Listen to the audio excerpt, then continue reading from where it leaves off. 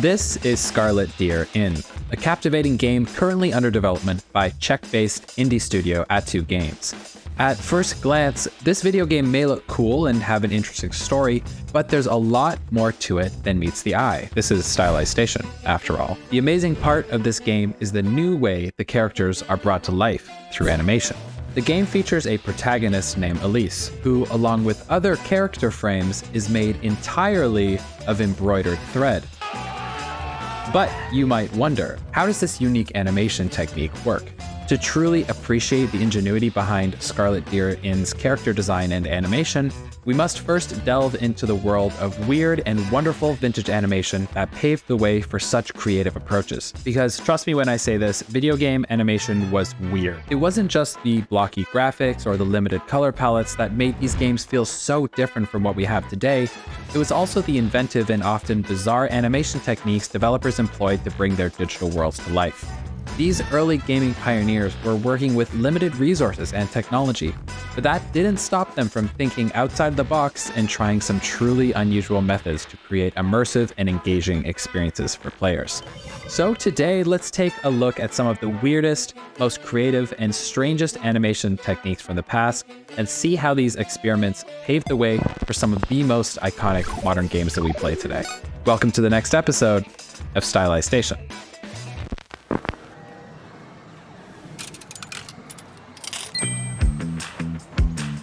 Mortal Kombat, a franchise that has captured the hearts of gamers for decades and has always been known for its striking and often brutal animations. But even in its early days, the developers behind this iconic series were pushing the boundaries of animation technology. Released in 1992, Mortal Kombat was a fighting game that quickly gained notoriety for its unique visuals and controversial, gory content. But it's not the gore of Mortal Kombat that makes these animations so interesting. At first glance, the animations you see on screen in Mortal Kombat may seem ordinary for a fighting game. Still, there's an innovative technique behind these unique visuals. If you look closely enough, you just might see it. That's right, those aren't hand-painted sprites, but actual, real-life actors transformed into digital form. But how does this work? To create Mortal Kombat's digitized sprites, developers filmed actors performing moves and stances in character costumes. They then selected individual frames from the footage, digitized them using chroma keying, and colored and shaded the resulting pixelated images. The digitized sprites were arranged into smooth animation sequences and optimized for performance on the hardware of the time, resulting in smooth and reasonably realistic animations. While it may look a little janky to us now, the realism of Mortal Kombat's digitized sprites was extremely successful back in the day, because it starkly contrasted the visual styles of other games in the early 1990s. Most games during this period relied on hand-drawn or pixel art sprites, which, while charming and very visually appealing, often lacked the level of detail and realism that digitized sprites could achieve. Around the time Mortal Kombat was released, other popular fighting games like Street Fighter II and Fatal Fury dominated the genre. These games featured beautifully crafted hand-drawn sprites, but didn't look as lifelike as Mortal Kombat's digitized sprites. When players saw Mortal Kombat's realistic characters who moved and fought with the fluidity and nuance of actual humans, it was like a roundhouse kick to the face of convention, changing the game forever. In response to Mortal Kombat's groundbreaking visuals, developers of other fighting games, like the aforementioned Street Fighter II and Fatal Fury, recognized the need to innovate to remain competitive. The push for more realistic character movements and improved graphical fidelity eventually led to the adoption of advanced animation techniques and technological advancements in subsequent games. But it gets even weirder than that. The influence of digitized sprites in Mortal Kombat really was just the tip of the iceberg. The gaming industry was brimming with creative developers eager to experiment with other unique techniques to produce captivating animations.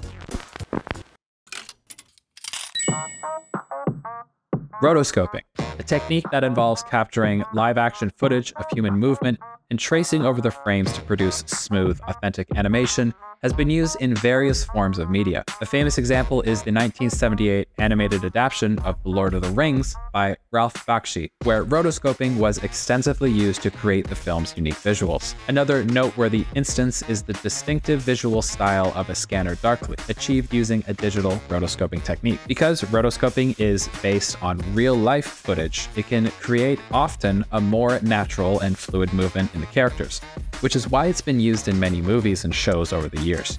However, because the animation is traced over real-life footage, your mother's a tracer! It can sometimes look strange or uncanny. Sometimes the characters may seem to move in an almost too realistic way, making them look like they're not quite part of the animated world that they're in, creating a very distinct and sometimes, in my opinion, unsettling animation style. But it's more than just traditional media where we can find really creative uses of rotoscoping. This innovative animation has also made its mark in video games. One of the earliest and most notable examples can be found in the 1989 Prince of Persia game, created by Jordan Mechner. This action-adventure platformer captivated players with this incredibly fluid character animations and engaging gameplay, which really was ahead of its time. But how did they achieve such fluid animations? In the case of Prince of Persia, Mechner recorded his younger brother performing various acrobatic moves, such as running, jumping, and climbing, and used this footage as a reference for the in-game animations. Mechner shot the footage in their parents' backyard using a VHS camcorder, which was cutting-edge technology at the time. To create the rotoscoped animations, Mechner projected the recorded footage frame by frame onto a wall and then traced the outlines of his brother's movements on paper. He then scanned these hand-drawn images into the computer, refined and edited them to fit the game's art style and technical constraints. Very, very impressive. This labor-intensive process allowed Mechner to capture the nuances and momentum of real-life movement, setting Prince of Persia apart from other games of the era.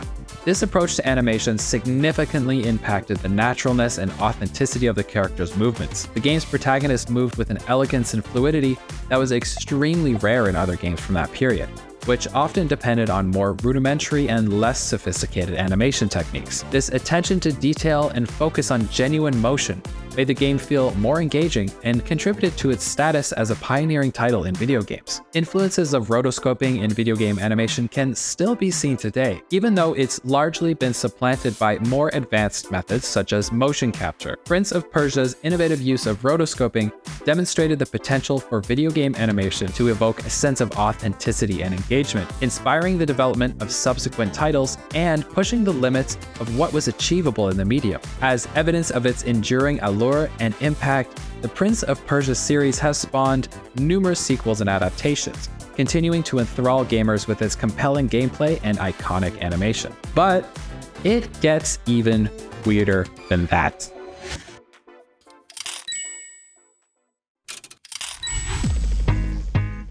Facial animation in modern games has come a long way, with advancements in motion capture and facial recognition technology allowing for incredibly realistic and nuanced performances. But we didn't always have it this good. And back in the day, developers tried many creative techniques to capture the elusive art of realism with mixed results. Your heart is right. I don't think there is any better example than Titanic: Adventure Out of Time. Released in 1996, an innovative point-and-click adventure game took players on a thrilling journey aboard the ill-fated RMS Titanic. Developed by Cyberflix and published by GTE Entertainment, the game was known for its rich storytelling, historical accuracy, and notably, its unique facial animation techniques. At first glance, the peculiar animatronic-like facial animations can be quite unsettling, with their uncanny valley appearance and unusual movements. However, beneath this eerie exterior lies a groundbreaking and inventive approach to creating realistic facial animation. So get a load of this.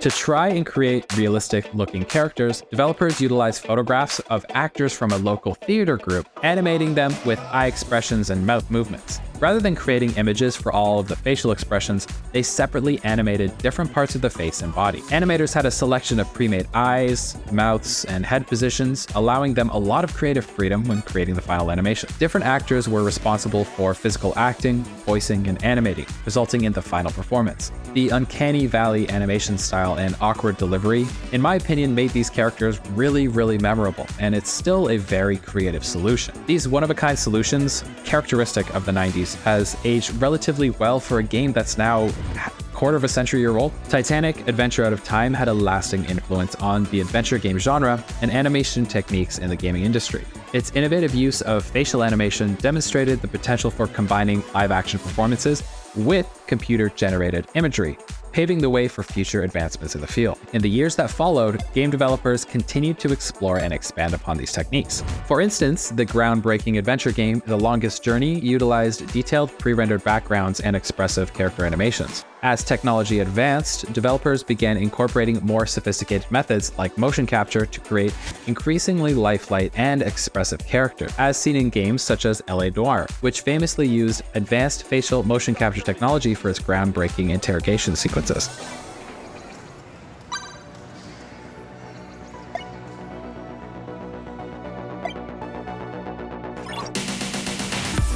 So let's get back to the embroidered characters in Scarlet Deer Inn. Now, here's the secret sauce. Each character animation frame starts as a physical embroidery created on a machine. I assumed you guessed that much. But the animation process begins with the drawing of characters. Once the drawings are complete, they are digitized using Hatch Embroidery 3 software, which converts the hand-drawn images into a format that an embroidery machine can understand. After digitizing the drawings, the embroidery machine stitches the characters onto fabric. Each animation frame is embroidered separately, producing physical embroidered character images. These embroidered frames are then scanned onto the computer. Once the embroidered frames have been scanned, they are then cropped to remove any excess background or fabric. The developers then digitally add black defining lines and shadows to enhance the appearance of the characters and make them blend seamlessly into the game's digital world, resulting in charming, unique characters that give the game a very, very unique visual style. But why would they do it this way? Isn't it too hard, you might ask? Indeed, the process may seem laborious, but in my opinion, it's essential to remember that passion has always been a driving force for game developers. Many groundbreaking titles like Mortal Kombat, Prince of Persia, and Titanic: Adventure Out of Time were created by dedicated teams or individuals who truly cared about their games and aspired to push the boundaries of technology. These creators were driven to innovate, explore new methods, and take risks to bring their visions to life. Their passion helped them overcome technical limitations and craft memorable experiences that have truly stood the test of time. I mean, I'm here talking about them today, almost a quarter century later. In the case of Scarlet Deer Inn, the developers have chosen an unconventional approach to animation, fueled by their love for the craft and a desire to create something truly unique. This dedication connects them to the pioneering spirit of past game developers and helps elevate their work, leaving a lasting impression on the gaming community. The passion and commitment of these creators remind us that sometimes it's the willingness to go the extra mile that truly sets a game apart. So yeah, vintage animation is pretty cool.